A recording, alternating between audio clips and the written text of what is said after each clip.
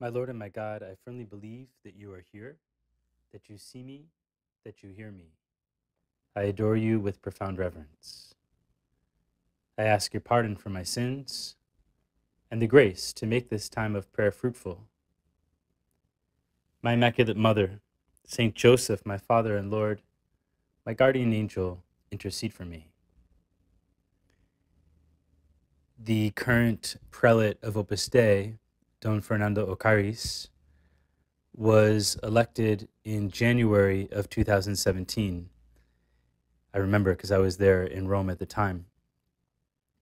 And one of the prelate's first long trips after his election was to go to Brazil.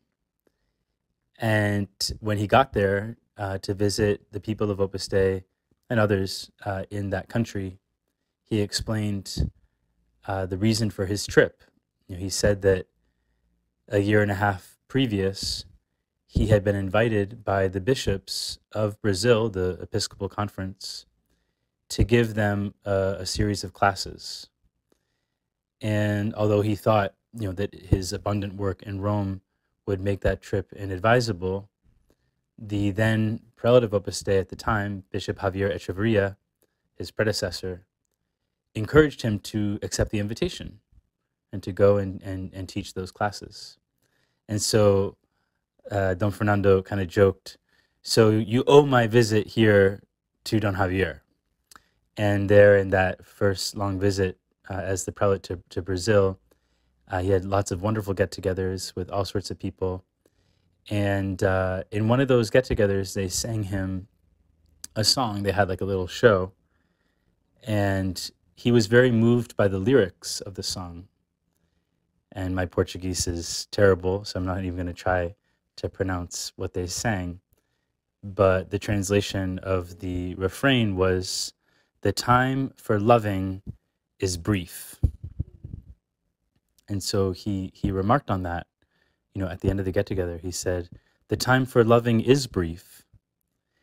We need to take advantage of time.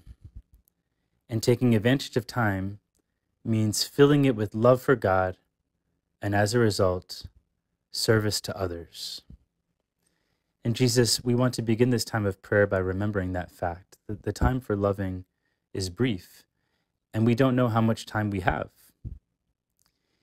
And in a sense, Lent can be understood with this conviction of urgency. St. Paul wrote, "See, now is the acceptable time. See, now is the day of salvation." Are we convinced of this, of the preciousness of time, which slips through our fingers like water?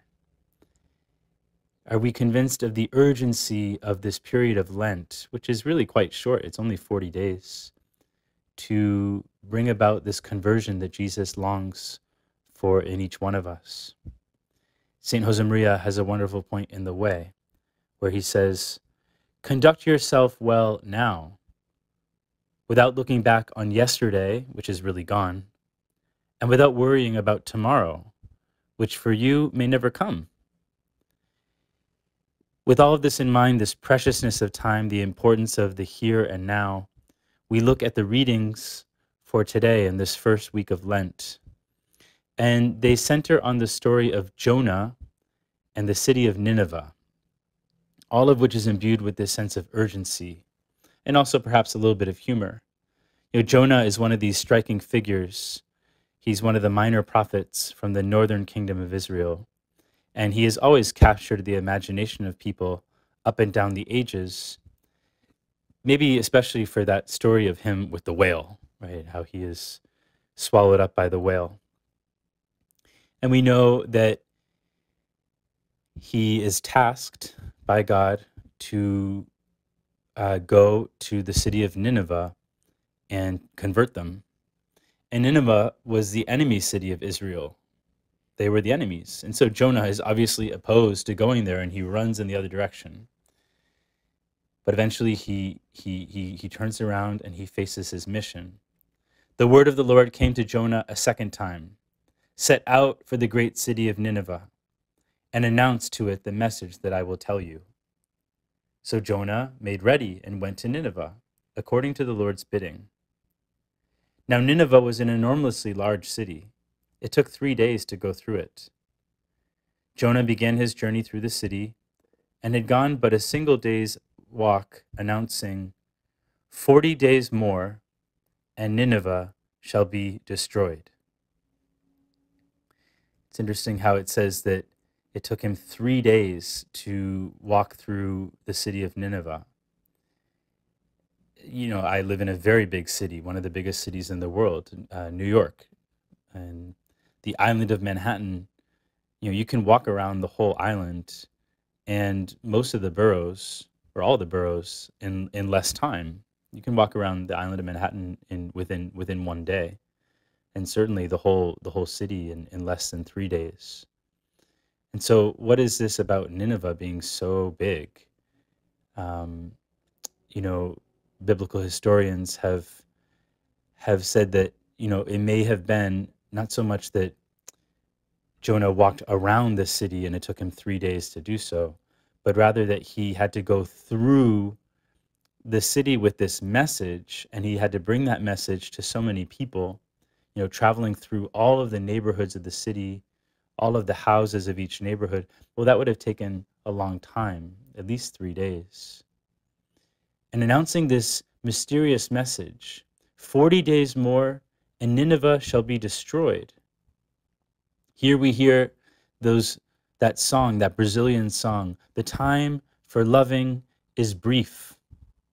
40 days of conversion before it's too late. It's good that in our times of prayer with you, Jesus, we often ask you to give us the space for true repentance, the space for conversion.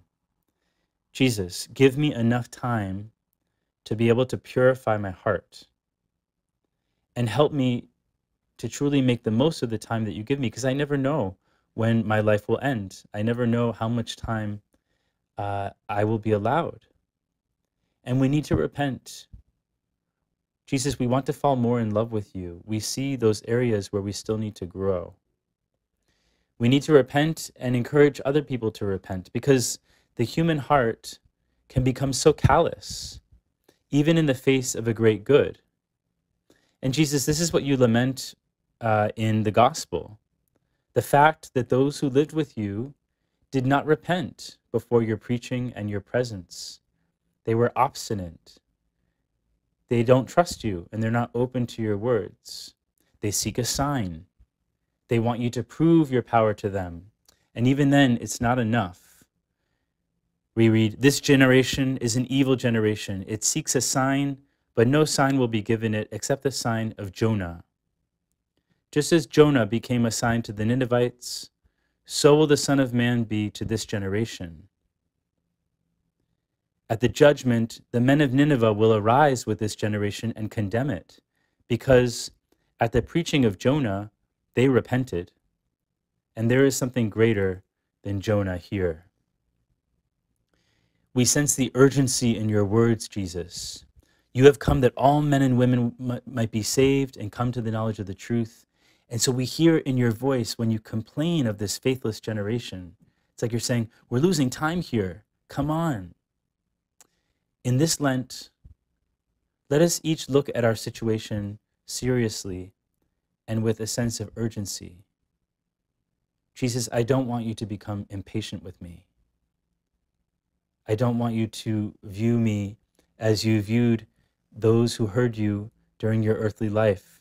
I don't want to react with that callous heart. Help me to react strongly and immediately to your word, just as the Ninevites reacted to the words of Jonah right away. They came out of their houses when they heard him preaching, and immediately they repented with sackcloth and ashes. We can ask Our Lady that she might instill in us this urgency. She who loved the will of God and reacted immediately to it, she is the one that urges us on, because the time for loving is brief. I thank you, my God, for the good resolutions, affections, and inspirations that you have communicated to me in this meditation. I ask your help in putting them into effect. My Immaculate Mother, Saint Joseph, my Father and Lord, My guardian angel, intercede for me.